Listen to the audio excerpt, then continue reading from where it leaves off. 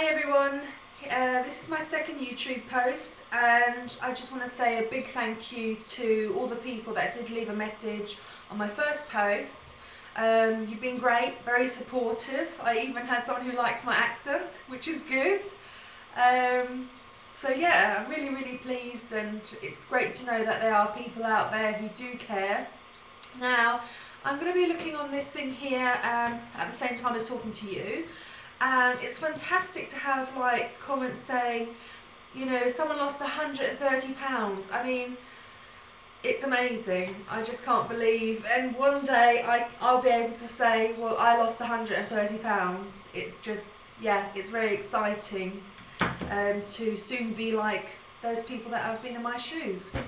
So today is the 16th of the 11th. I'm doing a post today to talk about several things.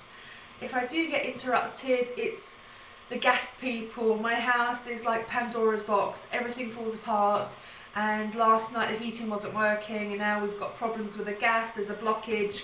So my house is probably going to blow up any minute. So hey. So yes, for the last couple of days I haven't really been doing much. I've noticed that I'm really unhealthy. I went to Crystal Palace because I went to the reptile shop and I was buying myself 2 snakes. I know, not everyone's cup of tea, but I'm really looking forward to getting them.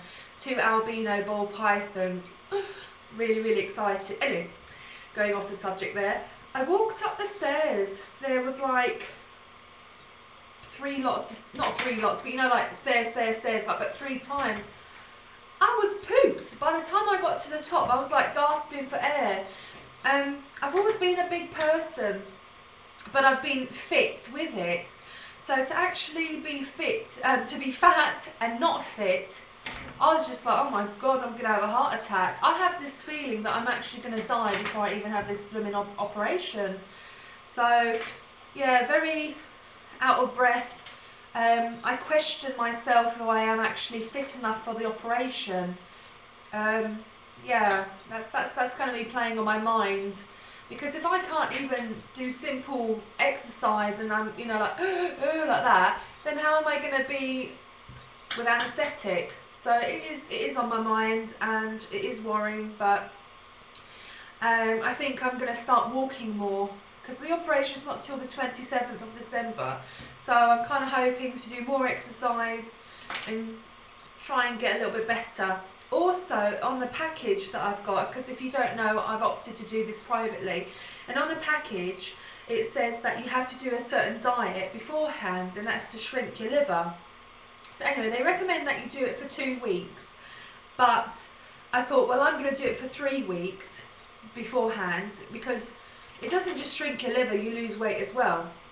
But now I'm thinking I might go on that diet 4 weeks in advance, because if I can lose about a stone, maybe 2 before the operation, I think I would cope a lot better during the operation and also afterwards.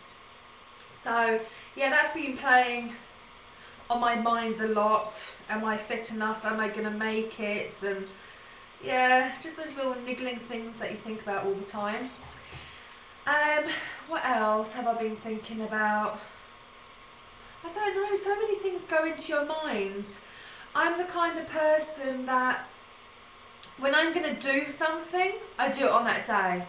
Like if I get a tattoo, which I'm sure everyone knows I have tattoos and everything like that. I'm the kind of person who goes, okay, I'm going to get a tattoo, bam. Within an hour, I'm down at the tattooist and I'm getting a tattoo. I can't be one of those person that says, next week I'm going to go and get a tattoo, next week I'm going to get a piercing, because I'm my own worst enemy, because then I start thinking and it's a nightmare. It really is a nightmare. So I kind of wish the operation was like tomorrow. That way I couldn't back out, I wouldn't be freaking out, and it's just one of those things. So, but anyway, so what else has been happening? A lot of my friends are really supportive. One of my friends she's actually not worried about the operation. She's just like, I hope you can have the operation, because she said if I have, I think it's the 21st, I have to go in and have blood test and, you know, blood pressure, blah blah blah blah, all these things. And she said, I would be really disappointed for you if they said no, you can't have the operation, you're not fit enough, blah blah blah blah. And I was saying to her, I don't really mind if they say you can't have it now, because I will have it. If it's in December, January or February, no matter what, I'm going to have the operation. So I'm not really worried about the test that determine if I'm going to have the op or not. But yeah, but everyone's been really supportive. Not everyone knows I'm going to have the operation. My sister doesn't know. A few people don't know. On Facebook, I've got two Facebooks. One's for my friends and family, and a lot of them don't know that I'm going to be having the operation. Because I want to be like, in 4 months' time, I'm going to put a really like sexy picture up. You know, not like, you know, nasty sexy. I mean like, you know, nice top, nice figure. I know I'm going to have all that loose skin hanging, but I'm sure I can duct tape that in and take a picture. But yeah, so I want it to be like that American TV show, you know, Extreme Makeover. I want it to be like that. Everyone remembers me a certain way, and then in 4 or 5 months' time, they're going to be like, who's that? Whose picture is that on fake? No, that is not Nicole. Yeah. So, yeah, it'd be really good.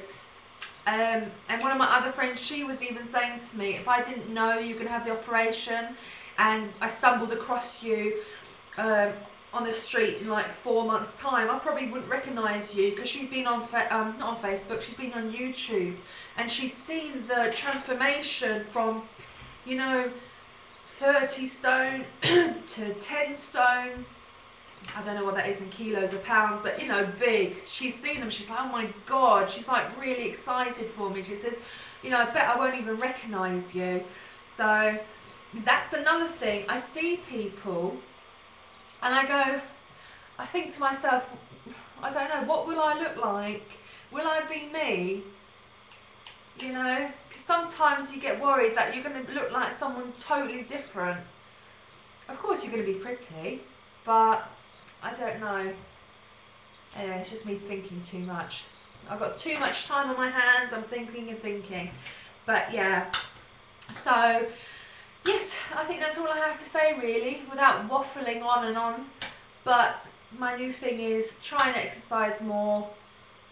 Also, my mum wants me to eat less portions, which is understandable. Now, I don't know if this is the same for other people, but when you have a big stomach, you eat a lot, you need more acid to break down the food, blah blah blah. So when I don't eat, I actually physically feel really sick, really bad. I think one of the times I was on Weight Watchers, Slim Fast, you'd have one meal, and then the other meal would be a milkshake. Well, I had the milkshake, and within God knows how long, I actually vomited it up, purely because I had so much acid in my stomach. It was awful. It was a nightmare, and that's what I'm kind of looking forward to with the operation. Is the stomach will be the size of a 2-year-old stomach. It will be a small pouch, so there won't be a lot of acid there, I hope. But yeah, so it's all exciting, and like I said, I'm not really thinking about it too much. I'm thinking more afterwards. You know, like fast walking. I've got 3 dogs, 2 small dogs, and I've got one, Maggie. She's like a Belgian Shepherd and a collie. I could run with her. I'm just imagining me run. I mean, I can't even run for a bus. You know, I'd rather be late. So yeah, I'm really thinking more about my new life. What am I going to do? How am I going to cope? I'm preparing myself, because there's a lot of videos on YouTube where this one, she's a young girl. she was crying afterwards. She was really emotional, bless her. She was really in the right state. And she was saying, I'm hungry, and I'm thinking, really you shouldn't be hungry because your stomach's so small, so I think it's more of a mind thing. So I'm kind of thinking I have to prepare myself, I have to get things lined up, that I'm keeping myself busy so I won't have time to think I'm hungry, because it's a habit. If you're a smoker, you know, you have a meal, you have a drink, you have a cigarette. And, you know, if you're a fat person, you know, you do this, you eat. You do that, you eat. You're bored, you eat. You're happy, you eat. You're depressed, you eat. I mean, being overweight is actually really difficult. The only way I can describe it is when you have an alcoholic, they can stop drinking. One drink can open the floodgates and then they start drinking again. But they don't need alcohol to live. Now, when you have an eating disorder, you need to eat to survive. You know, so it's so difficult. How can you say, you don't say to an alcoholic, have 1 glass of wine.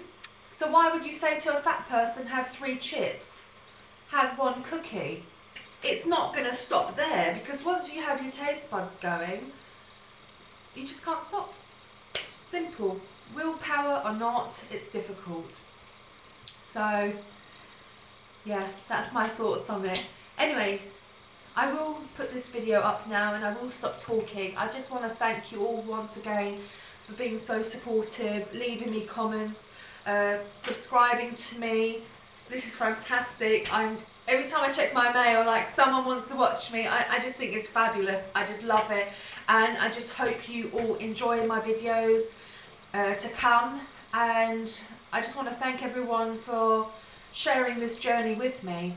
So, anyway, that's that. And I'll leave you all to it. Take care. Bye.